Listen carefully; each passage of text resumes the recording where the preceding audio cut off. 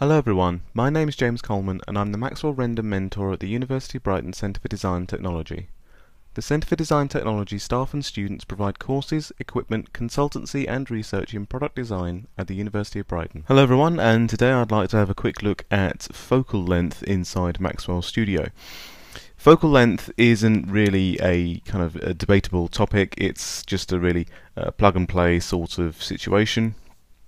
And what focal length is it's kind of a leftover from photography. It's a real-world value used in photography in cameras, and if you come from a photography background, you're likely just to jump right in and understand it straight away.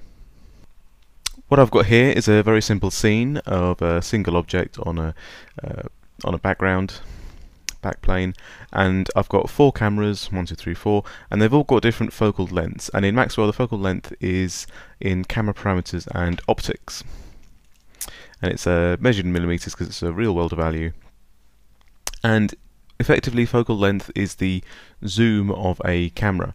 So 50 millimeters gives you this view, 80 millimeters, which is kind of the next level up usually in cameras. Because it's a real world setting, you generally do tend to get presets, or not strictly presets, but values, or common values, let's call them that.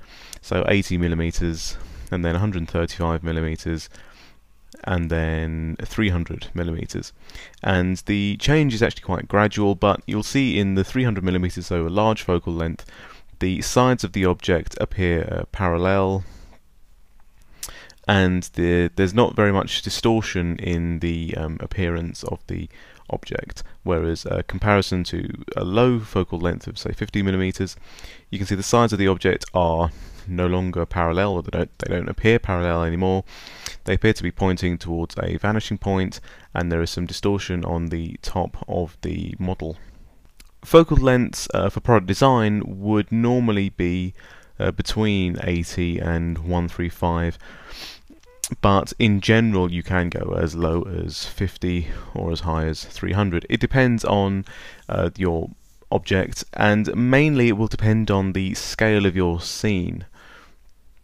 Now for large objects, or the larger the object, the lower focal length you'll generally want, and that's a kind of throwback from photography where with a very large object, say the size of a car, you won't want to zoom in very much because you'll need the camera to physically be very far away in order to fit the entire object into the viewport.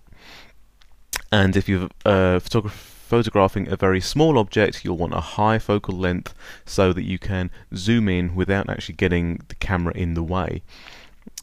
And again, that's reflected in Maxwell Studio because it's what the audience will expect to see, basically.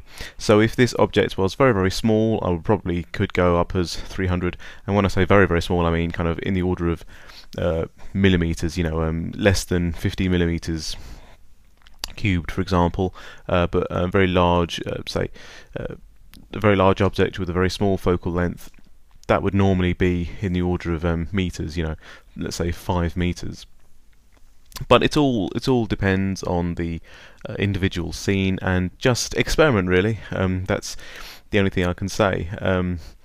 You know, plug in a value of 50 and then plug in a value of 135, see which you prefer.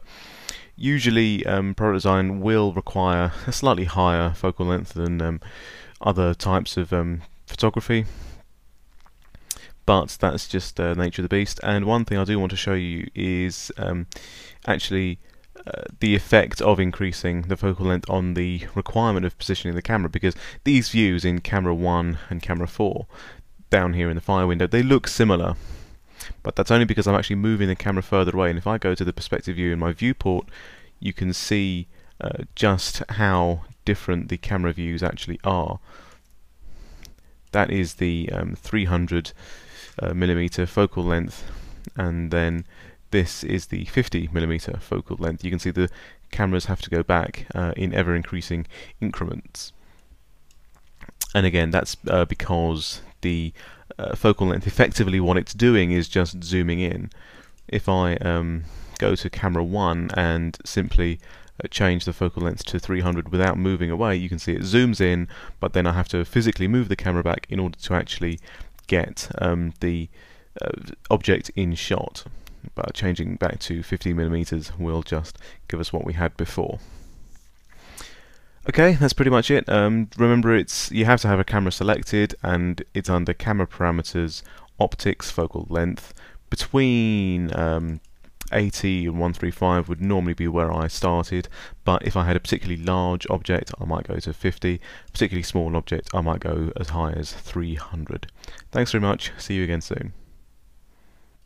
For more information about Maxwell Render training at the University of Brighton Centre for Design Technology, email maxwellrenderbrightoncdt@gmail.com.